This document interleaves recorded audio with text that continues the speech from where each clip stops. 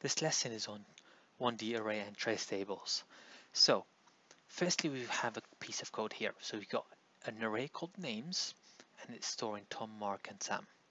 Then we have a for loop that's going from 0 to the length of films. So the length of films is 3 because you have 3 items inside.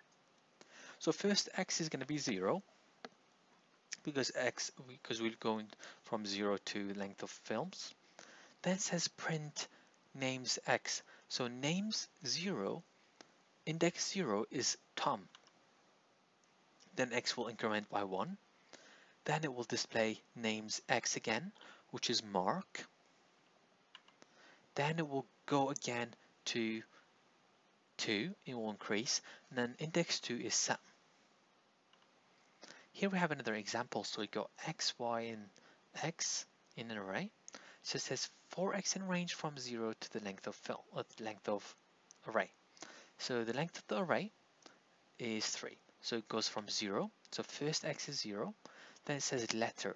So letter is equal to array x. So array x, array 0, is x. So the first index of the array, which is 0, is x. Then we have if letter is equal to x. So is that true or not? Yes, that's true.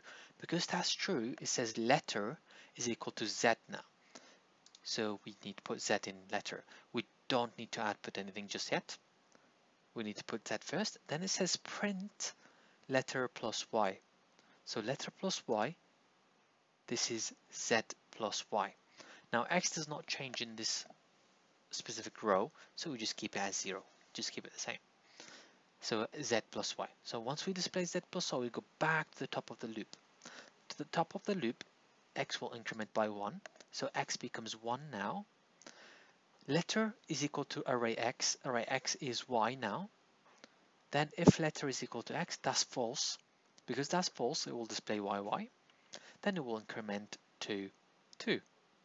So now that incremented to 2, we go to the top of the loop. Letter is equal to array x, array 2. So index 2 is x. So letter is now x. Then it says if letter is equal to x, yes, that's true. Because it's true, we set letter to z. X will stay the same, it will stay 2 in this row.